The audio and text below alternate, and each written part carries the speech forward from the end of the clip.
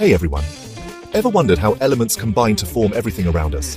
Let's understand the 5 laws of chemical combination in just 60 seconds. First, the law of conservation of mass matter can't be created or destroyed in a chemical reaction.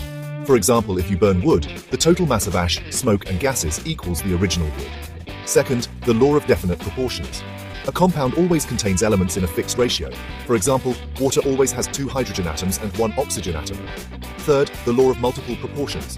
When elements form more than one compound, they do so in simple whole number ratios. For example, carbon and oxygen form carbon monoxide and carbon dioxide in a 1:2 ratio. Fourth, Gay-Lussac's law. When gases react, they do so in simple whole number volume ratios, like hydrogen and oxygen combining in a 2:1 ratio to form water vapor. Fifth, Avogadro's law. Equal volumes of gases at the same temperature and pressure contain the same number of molecules.